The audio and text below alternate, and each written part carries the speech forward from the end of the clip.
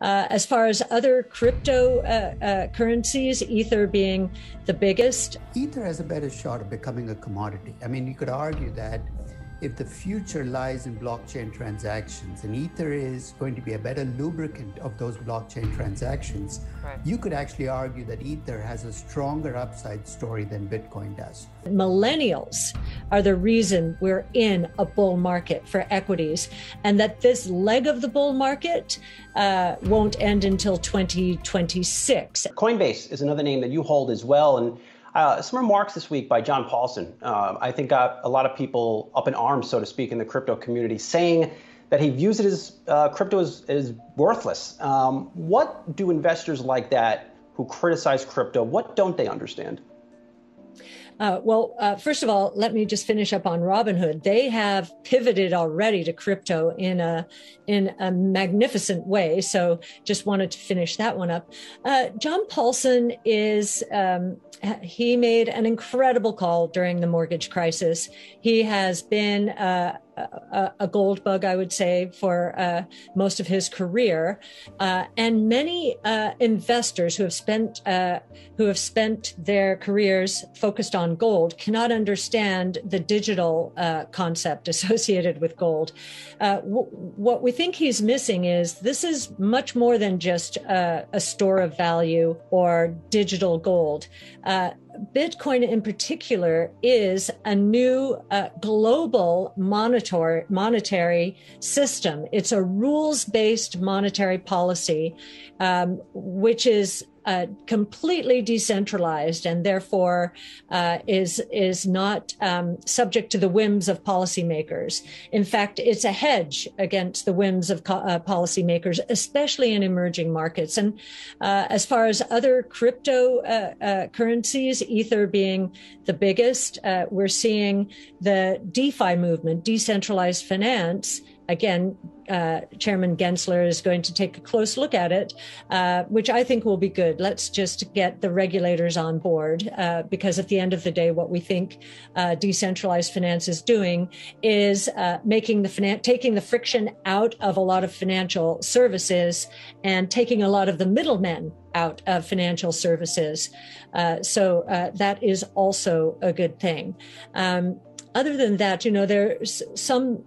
I don't know how closely John Paulson and some of the other naysayers have looked at it, but I know there have been conversions. Ray Dalio has been a conversion, Stanley Druckenmiller, and these are very thoughtful investors who at one point thought Bitcoin was a Ponzi scheme, and in some cases, and have been converted. And I think one of the reasons they have been converted is when you think about what blockchain technology is doing, it is putting into place via the internet the payments ecosystem that was not put in place in the early days of the internet because it was never conceived with commerce in mind. It was for defense departments and intelligence. It was for academics. It was for information exchange, not commerce. When you fill in the picture with blockchain technology, all you're doing is saying, yes, there's a more efficient way of doing commerce. We just didn't know commerce was going to be a part of the internet in the 80s and early 90s. Now, a lot of the crypto bulls, Cathie, they'll say that regulation is good for crypto. Are you in that camp? I think KYC, AML, so know your customer, anti-money laundering is good for the ecosystem. I do believe that is true. I think what's confusing from a regulatory point of view is the different definitions of crypto depending on the regulator. So the SEC in terms of Bitcoin has described it as not a security. The IRS says it's property. The CFTC says it's more like a commodity.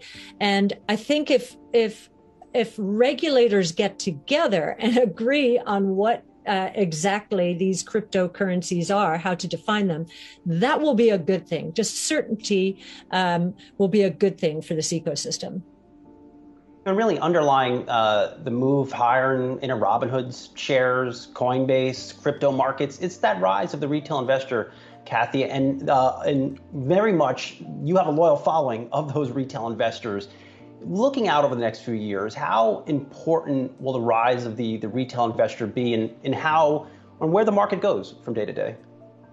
Yeah, I'm going to give a shout out to Tom Lee from Fundstrat. He picked up on a study that Stan Salvikson, who was the chief strategist of Merrill Lynch in the 80s, when I was just coming of age in this market, Stan had a hypothesis that the baby boomers would make for 15 to 20 years of a bull market in equities. And that's what happened. It was a very simple assumption, and it played out beautifully.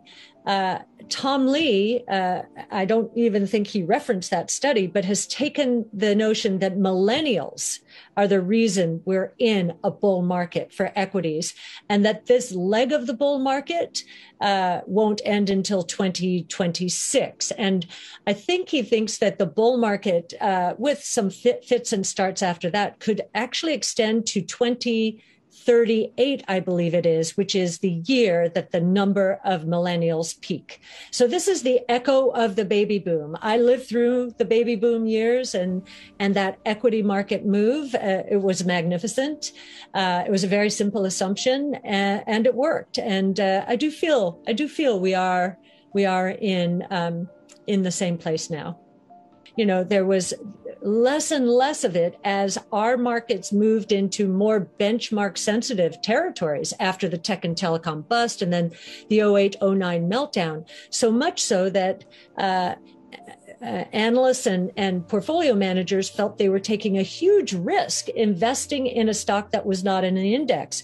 Well, guess what? A lot of innovation, which is all about the future, is not captured by indices. In fact, very little of it, we believe, is captured by the indices. And so I felt starting a business on that premise to focus exclusively on disruptive innovation would become productive. And it has, because we have never been in a period ever in history where we've had 5 major innovation platforms involving 14 different technologies, all moving into S-curves, the S-curves feeding one another.